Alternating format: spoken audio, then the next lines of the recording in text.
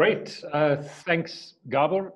Thank you very much for that moderating that session. I think it was really good to hear from people from across the world. We had the time zones really at their extremes, all the way from the one side of the date line to nearly the other. And yeah, thanks to the panel.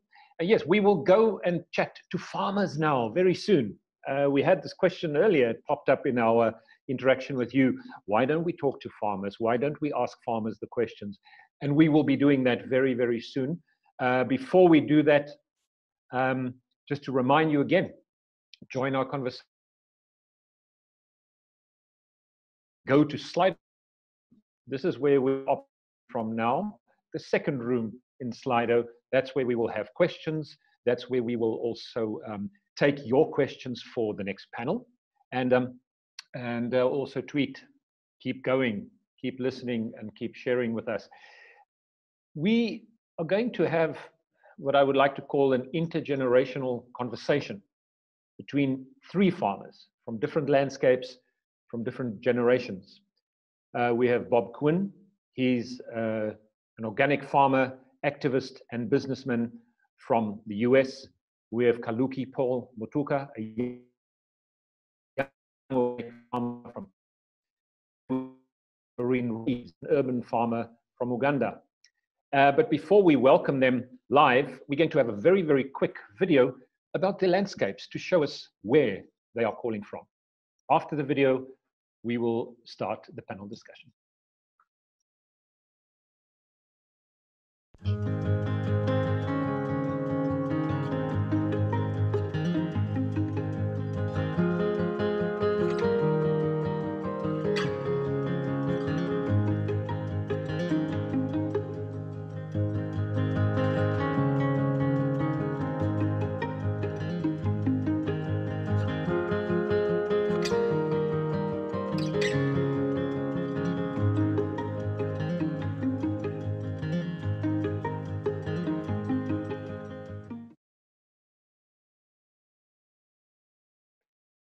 Great, very, very quick to Central Equatorial Africa on the eastern side. Yes, and we have our three panelists in our room, and we're going to spend time with them for the next, let's say, 30 odd minutes. I would like to start by just letting the panelists introduce themselves. I would like you all to tell us a little bit about yourselves, tell us about your farm, and tell us always my most important question when I do training with groups, why? Why are we? Start with Laureene, and I'm going to ask her to share with us. And I will be a bit of a hard taskmaster if we're starting to run a little bit late. I will cut you short. Please forgive me for that. Laureene, are you there? Yeah, hi. Hi, Laureene. We need your camera on. Yeah. Okay. And yeah, unmuted. Yes, we can see you. Please go ahead, Laureene. Good to see you again. You too. Hi, Konrad. Hi, everyone. My name is Laureene. I am a farmer from Uganda. We are family farmers. So I farm with my mom on 70 acres in Kayunga. And we currently have about 5 staff, temporary staff, but we also work with the community where we also source food from. Great. So that's already, we're talking about intergenerational. You are intergenerational on your farm. You and your family working together and working with the community. And that's great. It's good to hear that. And I want to move just a little bit across around the Lake Victoria and move down to Kenya and introduce Paul. Paul, welcome to the show, and tell us a little bit about where you come from, why you farm, and how you farm. Thank you, Konrad. Hi, everyone. My name is Kaluki Paul Mutuku, and I'm 27 years old Kenyan youth working with farmers in Machakos under the Green Treasures Farms, where we seek to intensify environmental sustainability through working with different families to train them about organic farming, biodiversity conservation, and of course, trying to enhance soil care and how they can improve their livelihoods. And for me, I think it's important to engage in organic farming because it's the very lifeline towards healthy communities and towards a healthy environment. And I think that is my reason for always championing for nature. Thank you. Thanks, Mutuku. This is really a healthy lifeline to communities and our agriculture and environment. I think it's a really good, strong reason why we should be doing this. Good. We're going to hop, skip, jump over Africa, move across which one is that? The Atlantic Ocean, yes, and move all the way to Montana and welcome Bob Quinn to share a little bit from his side. Bob. Hello. It's great to be here. Well, I have, we live on a family farm of about 1,700 hectares or about 4,000 acres. My grandfather started in 1920. My father was raised here, I was raised here, and I raised my children here. So we have been farming now this farm 100 years. 30 years ago, I changed to organic, 100% organic. And over 30 years, we've been farming organically. To me, it's a lot more fun. It's more profitable, and it's a great source of satisfaction to me because now instead of commodities, we're actually growing food. And to me, that's very important. And we've been able to increase our involvement in the community by starting small enterprises next to the farm. We have oil. Safflower made from safflower we grow on the farm. We crush it on our farm. We sell it locally and to university kitchens in Montana. We make snacks with our ancient grain, and we have been able to create about 10 more jobs in our little small community of Big Sandy, which is only 600 people, and we've increased the population of that by over 6% in the last 10 to 15 years. So we're very excited about that. Great, thanks, Bob. I think it's really great to hear that, see that a few things that you are picking up on now. The one being the diversifying of what you're doing, not just farming, but also interconnecting with the value chain and interconnecting with the community beyond that. I think that's a very, very important point. And then I want to pick up on something, this generation. You mentioned to me before when we were chatting that in your case, your children are not taking part in the farming activity. Now, how do you overcome that to still incorporate the youth and the generations into farming practice and into the work that you're doing? Well, I have 5 children, and they've all chosen other careers rather than coming back to the farm. And now we have about 19 grandchildren, so I'm hoping maybe one of those will be interested in the next few decades. But meanwhile, I've decided after farming for 40 years to turn over my farm to the next generation. So I've taken, excuse me, two of our employees one worked for me for 6 years, another for 2. And I have rented the entire farm to them. So now the next generation is in charge, and they are farming organically and building upon what I have taught them. And each of them has brought a brother or a brother-in-law in one case. So they have 4 families now living and being supported by this farm that used to just support one. So we're very excited about that and seeing how the next generation can be involved in increasing the support of more people in our local community. Great. Yes. So it's not always just about the own family and the own people being involved, but reaching out to your community. And I want to actually move that same question across. Well, let me go to Maluki in Kenya. You are yourself in the younger generation. You're a millennial. You involve more young people in farming, because we know across the world the average age of farmers is over 60 years old. So how do we get young people, younger generation involved? Thank you again, Konrad. I think that's a very fantastic question. And to start us off, I would like to also display a bit of a hub that I mostly use to train my family and people around me so that they get more interested in organic farming or even farming. So my model is actually to just speak to people in the families, both in rural and urban areas, and try to show them why it's important for them to also exercise sort of farming systems and also just interact with soil, you know, to grow your crops.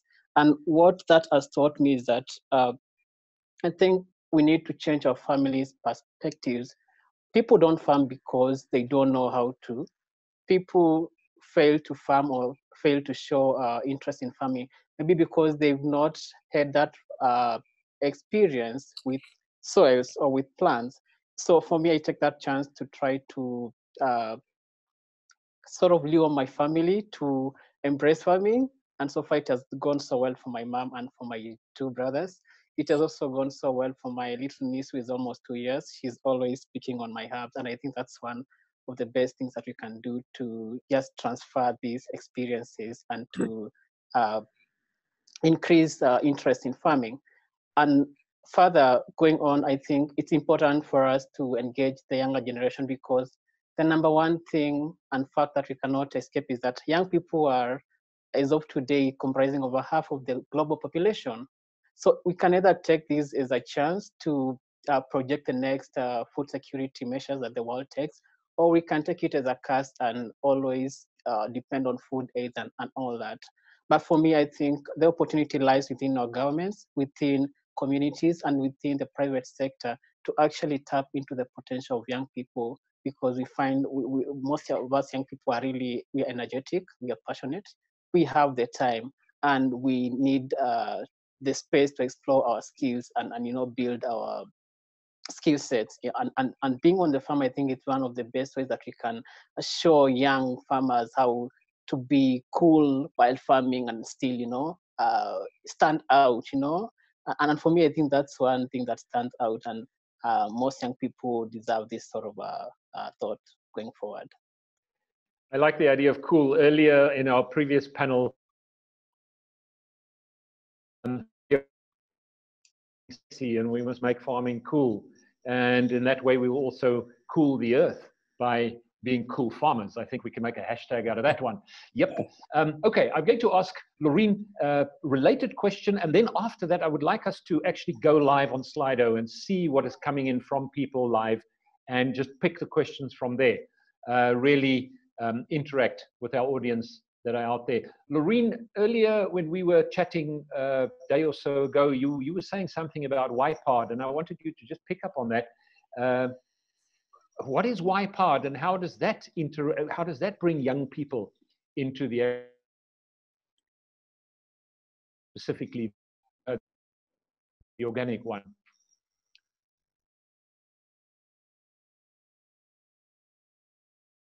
Hi, Laureene. You are muted. Okay. I'm going to. Yeah. Oh, there we go. Yeah. Okay. So yeah.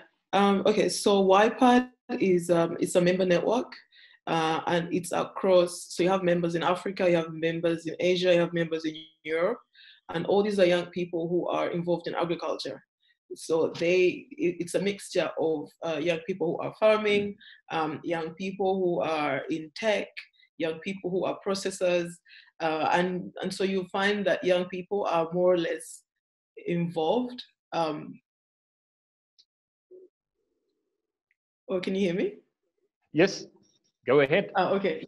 So, yeah. So you find this amazing knowledge base of young people who are involved everywhere along the value chain, because I guess in the past we always thought farming involves you know, being on the farm and doing all the hard work, but the way young people are coming into the sector now is through other avenues. So, you know, having them building apps so they can help farmers to, let's say, get their food from the farm to the market, building apps so that a farmer can identify a pest for their tomatoes and how they can treat that pest. So YPARD really, it's a good network, it's a good knowledge base for anyone who's already involved in agriculture. Great, thanks, thanks, Laureene. We're getting a few dropouts. It seems a bit of lag in connectivity. Just bear with us. You know, it goes through waves. The internet has this amazing way of going through fast and slow waves. I don't understand or pretend to understand it. Yes, okay. What I would like us to do, and this will be interesting, is really to go to the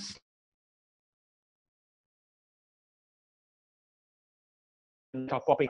And as they pop up, all three of us, you can jump in and you'll now see it in screen sharing. My guys have just put it up. There we go. We have the top questions from Brazil, from Ghana, from Germany. And there we are, where the first question, that the top voted one at the moment: young people from small farmers' families are seeking to study and work in the cities. How to keep the generations in the field? Who would like to pick up on that one first? Okay, I can try and answer, and maybe yeah. So in our case, for how do we get young people? So young people from small families who want to study, and then, so I guess that is young people who came from a background of family farming and now have kind of abandoned it to go to the city. What we are doing at our farm is we are turning our farm into a bit of a learning center, I suppose. So we have young people who can come back to our farm, and they can, spend time on the farm. They can learn about permaculture. They can learn about waste management. And if they want to then go on and do something within urban agriculture in the city, then we can try and support them to do that. So I think farming doesn't necessarily have to be in the rural areas. We have more and more young people now who are farming in urban areas as well, using limited land and limited resources, but they're still trying to do that in the city. So so I think for us to be able to keep young generations in the field, it's we can break this myth of farming has to be rural. Farming is now urban. Farming is it's soilless, it's hydroponics, it's aquaponics, it's everything. And I guess once we can break what it means to to farm, then more and more young people can come on board and do that as well. Great. I think I want to take it over to Kenya and ask Kaluki about this as well. You being a young urban farmer and working in that environment, how do you see that? And then maybe Bob, pick up on the same, or any of the other questions that you feel you would like to answer that you can see on the screen. But Kaluki, just following on with what Laureene said. Definitely, yes. Just to add to what Laureene says, I think it's also important for us to recognize that times are changing, and they're actually changing fast. And we find most of the modern education usually takes place in urban centers. So that's why you get some of the best universities and all that. So I think on the one side, it's important for us to allow these young people to also move to the cities to access and acquire this education. But I think the young people owe it to the world, and they deserve to think about where do we go and exercise or practice this knowledge that we got in the urban centers. And that is where I want to share my story with them, that for me, I started Green Treasures Farms in 2014. And back then I was still a second year in my university. And the reason I did this is because, well, I had already practiced so much internships with companies, and I really wanted something better for myself. I mean, how best to do this if not going to nature? So that is sort of what made me go back to my rural area and pursue Green Treasures Farms. And I think if we can make young people also see, like I said previously, how cool farming can be, then it could be a good incentive for them to join farming. And the other thing, I think it's important for us to also encourage the intergenerational dialogues. For instance, most young people don't want to do the farming because either it looks too tedious, or I mean, from the older generation's perspectives, I mean, it's too mechanical. But with the knowledge that we acquire in the universities, we can go back to our rural areas, get some of the traditional knowledge from our elders and from our older farmer communities in our societies, and then incorporate that with the new knowledge acquired in our studies, and now implement in our own perspectives. And I draw the example of Green Treasures Farms, where we have a demonstration farm where actually farmers, both young family farmers and community, can come and exchange ideas, learn from us, and also have that sort of exchange amongst their farms. And that way you actually make farming cool, you make farming inclusive, and you make it so much more to want to learn from each other. I mean, we are a social species, and that is what farmers should also be informing from a perspective of a young farmer. Thank you. This of us being social species, and at the moment we have all the social distancing, but we're cutting across that by interacting with people from around the world and interacting across the continents, even if we are doing it virtually. Bob, any thoughts from your side on that, or any of these other questions that you see here displayed that you would like to tackle? All right, well, good. One thing that we see in our area, especially with average size, which our farm is an average size farm, or smaller farms, the father, in the case who was running it in most cases, or the parents, discouraged their children from even thinking about coming back to the farm, saying there's no future in these smaller or average size or medium farms.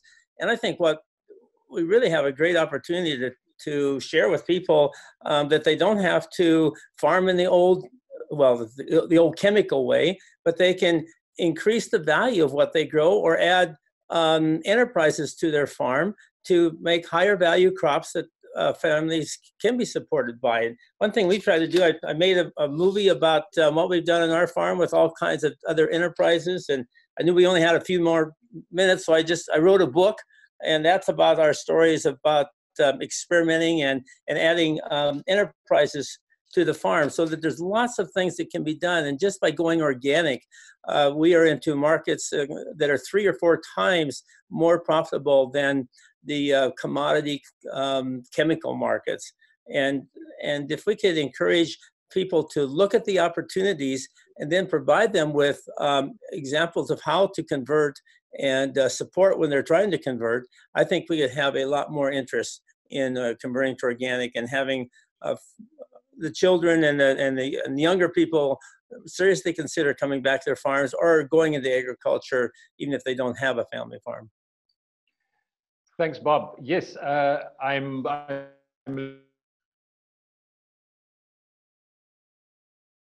in this idea that, you know, to me, it's got to do with the system. It's got to do with a systematic approach. It's this narrow view that what we're doing is farming, and that means, you know, being somewhere in the soil, digging away and trying to coax something out of the soil. But farming is part of a food system, and we can all be part of an organic food system. And we can tap in on different places and different entry points into the system. So it is, once we get away from this idea of simplifying farming into something that just happens in a specific place, done by specific people, I think that starts making a very, very big difference. There's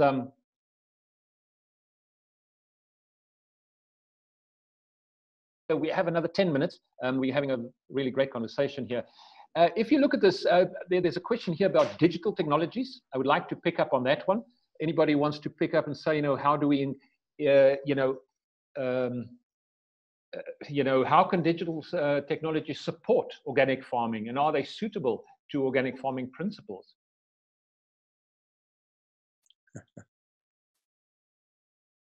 Who wants to take that one? Yeah, Konrad, I can say a little bit of something about that. I'm sort of on the end of the beginning of the technological digital phase. I didn't really embrace it wholeheartely, but I did install some satellite tracking on our tractors, and I found that I could really enable me to farm much better at night, which we were forced to do sometimes when we were under extreme time duress with storms coming and we had to get our crops in, and that really helped a lot. I don't think that we should trade technology for our own 2 eyes, however, and looking and seeing what's going on in our fields and thinking about it and getting ideas. I think we should use digital technologies as another tool, not a dominant tool, but another tool to help us farm better, but not be rely on it as a substitute for a good thinking and good observation and decision making on our farms. Great. Yes, I think it's, again, it's this issue of balance. I think Kaluki wanted to say something. You want to add to this, talking about digital technologies in farming? Yep. Yes, definitely. And maybe to add to Bob's point, I think we should appreciate the fact that we are living in a digital era, and technology is really helping us solve some of our current global problems. And especially in the farming sector, I think there are new applications coming up to help farmers track or know when a drought, or famines are coming. And these are some of these technologies that we must always incorporate and appreciate that they are there for us, even in the organic farming sector. Number two, I think we also have new softwares, and in my case, I talk about Trigger platform, which is actually funded by the UN and FAO. And what this does is that Trigger connects farmers to buyers. So you as a rural farmer, for my case in Kenya, I don't have to be worried about if I have a bumper harvest, how do I get this to the market? This particular Trigger platform gives me that kind of opportunity to market my products and tell them when they'll be ready for harvest. And then Trigger people will come and pick my produce and go and sell it at the market price. So number one, it eliminates middle people. And then on the other side, it gives me some very nice income, which is good for the farmer and profitable to the whole livelihood situation. Also, I think it's good for us to leverage on online platforms to create farmers engagement, and also create platforms for online organic farmers market. And this way we can then keep the conversation going and ensure that technology is working for us and not against us in the food security sectors. Great, thanks for that. Okay, I am going to go back to some of the questions here. This will be our last round of questions, and then we will wrap up. I think Melissa, who's asking, what barriers are the two young farmers facing when it comes to farming in Uganda or Kenya, and how are they overcoming these challenges? I'm going to take this to Bob too, because even in the US there are major barriers to entry. But really quickly from you, what were the barriers and how did you overcome them? Laureene, maybe you can start. Okay. Yes, you are live. Okay. I think one of the biggest barriers for not just young farmers, but farmers in general, is access to market. That is a really big problem. And I believe that access to market, the problem also comes about because there's a disconnect between the consumer and the farmer. I feel that consumers and farmers are not kind of talking to one another, because we still do not know, there's no transparency in our food systems. So one of the big problems is accessing the market. When you have the produce, but getting it to the final consumer, and I guess like Paul mentioned, the middleman is the way for the consumer to access food. But once the consumer comes back, once the consumer now makes this connection back to the farmer and they buy directly from the farmer, then I believe that will more or less solve our problem of access to markets, because then you know who you're getting your food from. And this transparency then also helps for you to know, is my food organic? What did the farmer use on their farm? What did they spray? What did they not spray? So you can have all these questions answered. And for as long as we have transparency, for as long as we have this, this understanding of our markets, of where our food comes from, I believe that will remove some of the barriers for accessing markets for young farmers and farmers in general. Great, thanks, Laureene. Yes.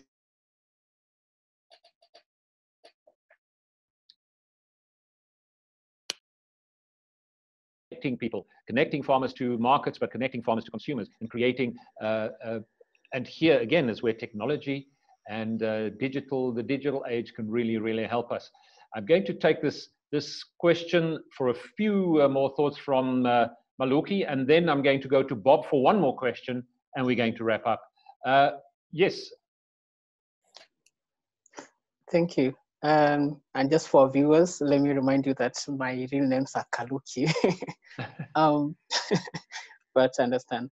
So of course, like it was mentioned by Laureene, one of the issues is actually access to the markets and the financial segments to it. Of course, it comes from the point of investments.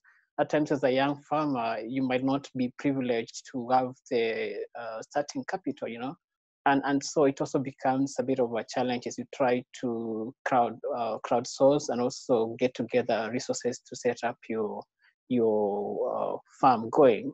The other challenge will of course be around land. That at times it comes from families that you know, they've occupied pretty much most of the land, and so getting some ample land, piece of land to conduct or carry out farming becomes a problem. And for me, I think that's what made me want to work more with other farmers as opposed to making everything under our family farmland. So this way you kind of go above those challenges. And the final one, I think also then trying to balance, because I'm not 100% a farmer, I'm also a professional on other sides. So that's sort of finding a balance, I think, for young people becomes a challenge. But then that's why you need to, of course, work with a support system. In this case, other farmers and family that can really come in handy and help you navigate through the whole situation. Thanks, Kaluki, and my apologies for, I also made typos on my... Of course. This is again proof that we are live. Yep. Okay. I want to go back to Bob. There was one question here from Anne in Germany, asking how organic farming is more profitable, and how did you start in the market 30 years ago? Well, this is probably a half an hour story, but I would like you to just just pick up on this a little bit. You know, how are you seeing it as being more profitable? And then after that, I will give you each a short space of time to make a final share a final thought with us before we close. Well, thank you, Konrad. Well, first of all, we were able to reduce our inputs by about 3/4. One of the reasons farmers, particularly in America, are going broke so quickly these days is because of the high cost of inputs and the amount of inputs we're told we have to have for chemical farming. When we reduce our input costs by 3/4 by substituting all the chemicals that we used to buy and put on our farm, by raising our own fertilizer with using legumes that we worked into the ground, that was an enormous advantage of reducing costs. And then we were able to find markets that were willing to pay 2 or 3 times the market price for commodities for actual organic grains. And that's where I started. I started going to food shows and looking for markets. For one farm, you don't need too many markets to get started. And we were very fortunate to find some bakeries that were looking for high quality wheat in the beginning. And that's what we started with, just a couple bakeries. And we built upon that. I didn't have a lot of money to go out and create a market, so we just did a lot of networking with friends and with word of mouth, and that's the way we were able to build it, just kind of brick by brick. And now, 30 years later, it's a much different situation, and the market has much more opportunities. But we didn't give up, and we just kept going, and we adapted to the changing market, and we kept building upon the experiences and the opportunities that we saw coming. Great, thank you so much. What I'm going to do now as the last round is just think about this carefully. There was one question here, and maybe I'll use that question for us as a final thought. Literally one sentence each on this question. How can the younger generations convince the old boomers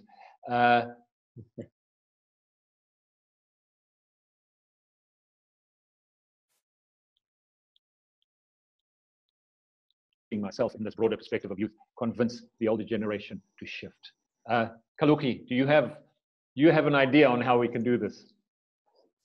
I certainly do, and I just let people know I'm an activist in my other world. So I would like to tell the older generation that I think we deserve a system change. We deserve to move away from the capitalistic sort of a system that has obviously taught us that profit is more important than systems. It's more important than nature, and it's more important than communities. So we need to rethink our systems, and we need to learn from COVID-19 that we are nothing without nature. We are nothing without nature. And again, we are what we eat. So if we can embrace organic farming within our reach, then we are definitely teaching the older generation that, you know what, we got it covered, and you either join us or we just let you go and continue doing it. But I hope that everyone can join us and we can learn from each other, just like here we've had the intergenerational conversation, which is so important for us. Perfect. Thank you so much. And Laureene, last thought from you. Last thought, well, with regards to that question, I feel it's the other way around. I feel it's the older generation that needs to convince the younger generation to return to our old ways of farming. That's what we need. I mean, we were farming organically before. We were doing it right before. And it's only with, with the change of the world that we've now reverted to different ways of farming. But I feel that the current generation ought to learn from the older generation. We ought to go back to how we did farm before, and then we can avoid everything. We can avoid. So we need to learn a lot from Bob. We need to learn a lot, from the people in Latin America who are farming organically, like they were farming before their, older generations. And I guess if I could perhaps close off with one sentence, just to urge people to think global and act local, because if we can do that, that will completely change our food systems and how we source and consume our food. Brilliant. Thank you so much. And last word to Bob before I close the session. Bob, over to you. Okay, thank you. I'd say there's two ways to do this. First of all, is to buy more organic. Let the customers, let the shoppers tell the older generation and all the farmers that the demand in the future is with organic. It's in America the only segment of agriculture that's growing. And the more we support that, the more people start to seriously consider it. I've had more calls from older farmers, probably of my age, in the last 18 to 24 months than I had in the last 30 years, asking me about ideas of converting to organic, because what they see is this thing we call conventional. This isn't conventional at all. What we've been doing in agriculture for the last 10,000 years, that's conventional, just like Laureene was saying. What we've been doing the last 70 years is a huge chemical agricultural experiment. And we're seeing that the wheels are coming off that bus, that agricultural technical chemical bus. We have all kinds of pollution problems. We have weeds resistant to herbicides. We have farmers that are going broke because they can't afford these inputs. We have health problems. We have pollution problems. So we can see that we're really going in the wrong direction. And I think the sooner that everybody appreciates that and are given opportunity and information of how to change, they will begin to change. Change will come, whether through disaster or design, but change will come, and it's up to us to decide to take. And I want to thank you all for that. Thank you so much. I think it was really great. We responded to some of the questions we got on Slido, but I'm glad that we could go there and see what people are thinking and feeling. And please continue to feedback on Slido. So thanks to all of you, Bob, Kaluki, Laureene. Thank you for your input. We will keep contact. We'll keep on sharing, and we'll keep on maybe answering more questions offline and through our blog and through Facebook. So keep on with the conversation. We are moving into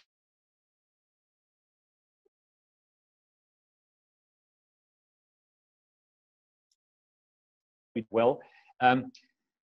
I would like to, I'm just looking at my screen here, we're going to have a video now. Another video as a transition will give us a chance to grab a cup of coffee. I think I need one. I'm sure many of you do too.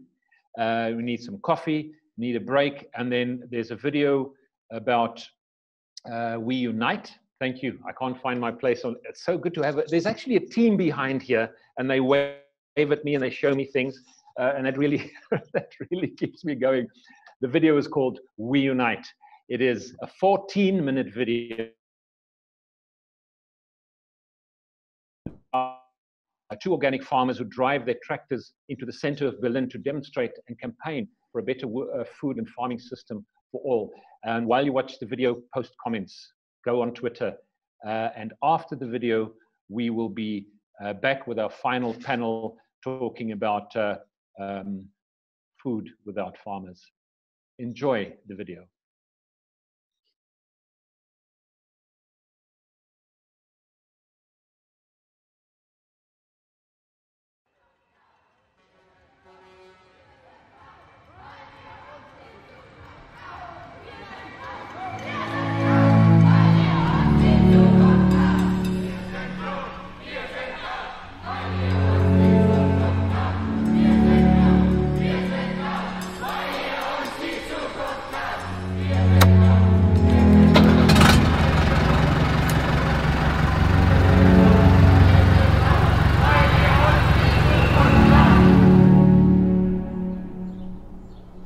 So wie wir Landwirte.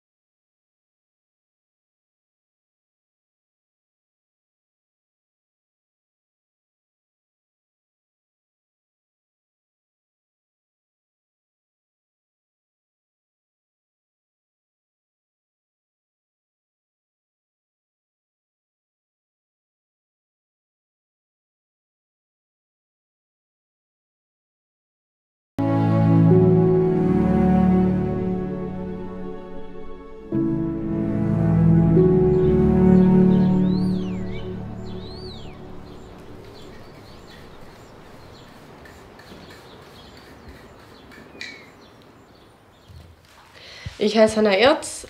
Wir sind hier in Brandenburg, im östlichen Brandenburg, also im ganz östlichen Teil von Deutschland.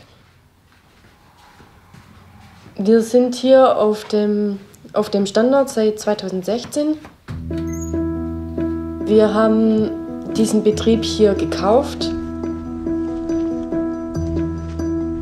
Wir halten Legehennen. Die Eier verkaufen wir komplett ab Hof. Dann bauen wir eben noch Gemüse wie jetzt Kürbisse an, dann Kartoffeln und dann halten wir eben noch die 2 Kühe.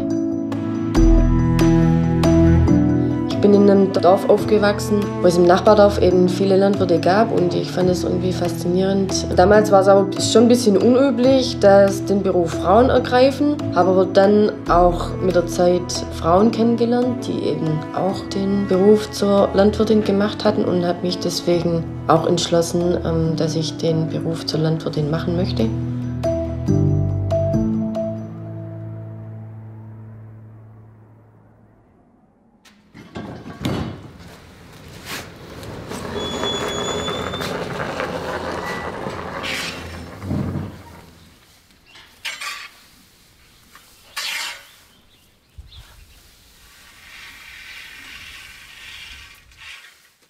Ökolandbau funktioniert in meinen Augen nur als geschlossener Organismus. Und wir haben halt Kleegräser bzw. Wiesen, deren Aufwuchs weder wir Menschen direkt essen könnten, noch Schweine oder Geflügel. Insofern brauchen wir dringend Wiederkäuer wie Rinder oder Schafe oder Pferde, die sozusagen dieses Gras und diese Silage verwerten und daraus dann Mist machen, den wir dann gezielt zu den Kulturen auf die Ackerflächen bringen können, wo dieser Mist dann gebraucht wird. Wir ernähren Bakterien, auf dass die Bakterien die Pflanzen ernähren, die Pflanzen die Tiere und dann geht das Ganze wieder zurück. Wir haben jetzt einfach auch gemerkt, wenn wir ökologisch arbeiten, dass wenn wir längerfristig gut mit unserem Boden umgehen, dass dann die Erträge auch jetzt nicht deswegen schlecht sind, sondern ich glaube, das können mir auch andere ökologisch wirtschaftende Betriebe eben bestätigen, dass die Erträge eben auch im Ökolandbau sehr gut sein können. Ob der Klimawandel nun menschengemacht ist oder nicht, hatten wir im vorletzten Jahr eine Sintflut und im letzten Jahr eine Dürre. Und weil wir den Betrieb bewirtschaften, wie wir es tun, haben wir überhaupt was geerntet, während die konventionellen Betriebe um uns herum in der Trockenheit verdorrt sind.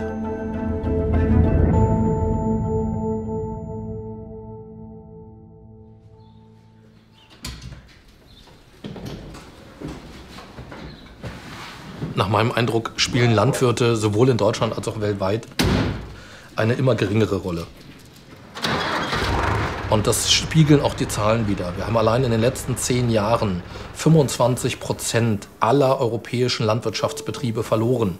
Und je weniger Landwirte es gibt, desto weniger werden Landwirte natürlich auch wahrgenommen.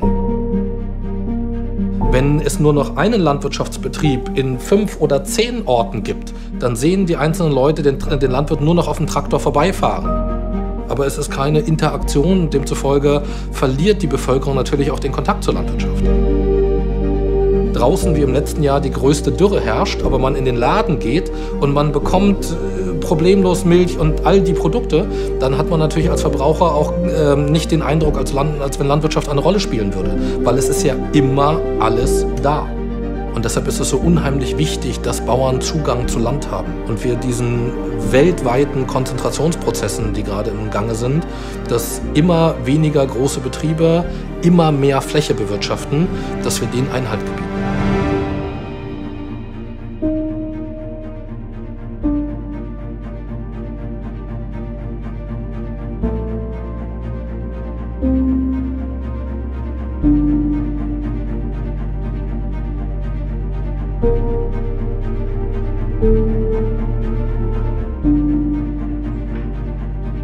Also man muss sich das einfach vorstellen, wir sind jetzt hier 20 Jahre am Kämpfen. Alles, was 3 Generationen erwirtschaftet haben, steckt in diesem Hof drin. Wenn wir diesen Hof verlieren, verlieren wir alles, was wir jemals besessen haben. Ich habe keinen B-Plan, ich weiß nicht wohin.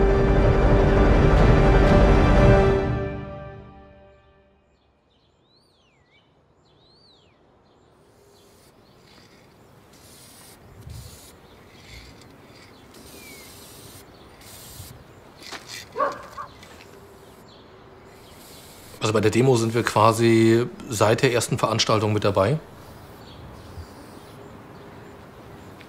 Und jedes Jahr erneut wieder mit neuer Begeisterung, weil sich dann eine immer größere Massenbewegung daraus entwickelt hat. Erst waren es sozusagen nur die Landwirte, die auf ihre Misere hingewiesen haben.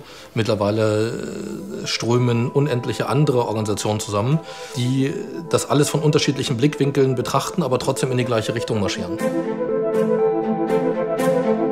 Mich ermutigt es einfach, dass so viele Landwirte eben nach Berlin kommen und dann mit ihren Traktoren fahren, um sich eben für eine bessere Landwirtschaft in Deutschland einzusetzen.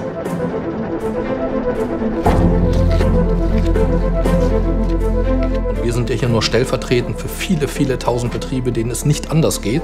Wir sind nur eine der wenigen, die den Mund aufmachen und in die Öffentlichkeit gehen und über ihr Schicksal berichten.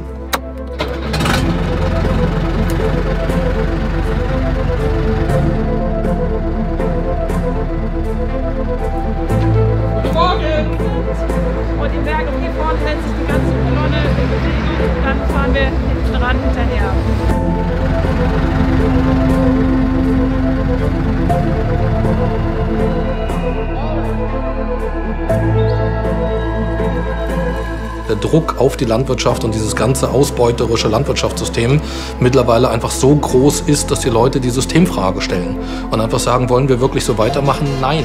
Ja, und mit Hilfe des Ökolandbaus und diverser anderen Richtungen kann man auch zeigen, wie es denn anders gehen könnte.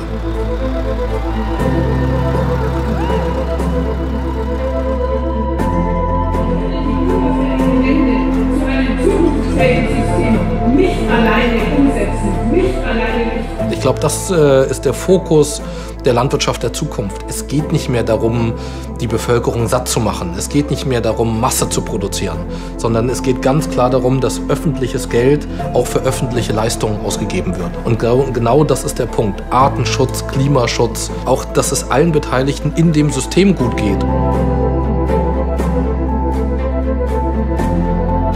Also ich denke, Verbraucher können Landwirte am besten unterstützen, indem sie eben direkt beim Landwirt einkaufen. Wir haben eine immer aufgeklärtere Verbraucherschaft und die gibt mir wahnsinnig viel Hoffnung. Es ist seit langer, langer Zeit nie so viel über Lebensmittel diskutiert worden und wie sie entstehen. Und wir haben gerade in der Jugend einen ganz großen Shift weg von Fett und Zucker und Masse hin zu Bio, lokal, regional, gesunder Ernährung. Und das gibt mir unheimlich viel Hoffnung für die Zukunft.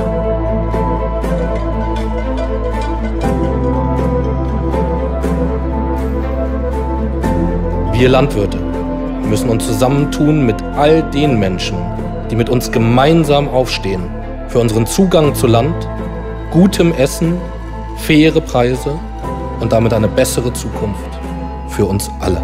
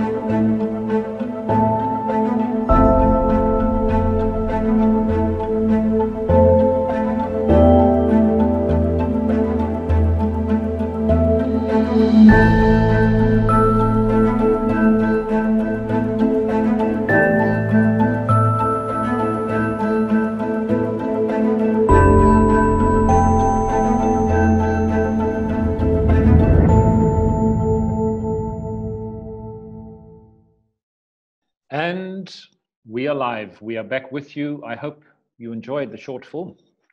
And now I would like to just quickly pop into the Slido room again, see what is happening there before I close it and move.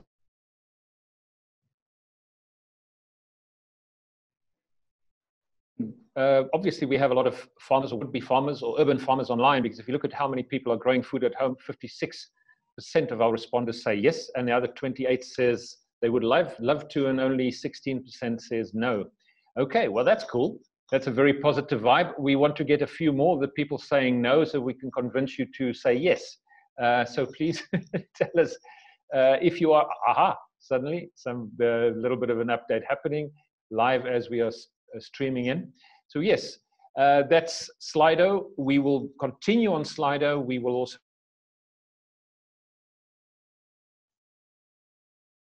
for the next panel on Slido. And we would also like to close room 2 now and ask you to move to room 3 in Slido, because that's the room for our last conversation of the day.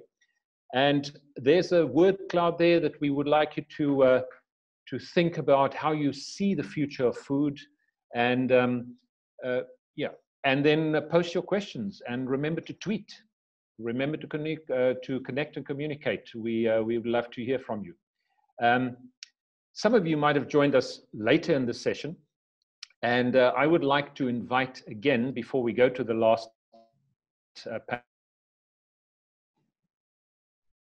Louisa Lutikolt, just to talk again about iFarm Organics International, what we do, why we do it, and why we are collaborating with the Global Landscapes Forum on this event. Louise, are you there? I'm here. Thank you so much, Konrad, for this opportunity. So iFarm Organics International is the global agent of change for true sustainability in agriculture, value chains, and consumption, in line with the principles of organic agriculture. And so we're an association, and we work with and also on behalf of our members. And there are about 800 organizations in over 120 countries worldwide. And all these organizations have in common that they subscribe to the principles of organic agriculture, which is the principle of health, ecology, fairness, and care. And we heard about that earlier this afternoon or today. And what we want is that more farmers practice organic agriculture and similar approaches like agroecology, and also that more consumers have the opportunity to eat healthy, nutritious organic food. We also want that organic agriculture in itself can be better so that we can increase the contribution to the Sustainable Development Goals and our common goods. And with doing so, we also want to inspire the rest of agriculture, those farmers who are not yet organic, so that they can also take on practices and principles of organic agriculture to be more sustainable in the end. And so what we do is we provide capacity and leadership development. We provide accurate communication and also campaigning to multipliers like our Honest Food campaign. And very important is also that we advocate and provide competence for a favorable policy environment for organic. And if we talk about policies, we think they should include the true societal cost of actually the public bads that the externalities of chemical industrial agriculture represent. So we're very happy to work now with the Global Landscapes Forum because their current theme on food and livelihoods directly relate to our work to promote organic agriculture. And we know from experience and also from scientific studies that practicing agroecological and organic agriculture actually positively contributes to the livelihood of farmers, and the majority of them are smallholders. And maybe when preparing for this session today, I was thinking about that we could also have a notion of livelihood of landscapes, or maybe even foodscapes.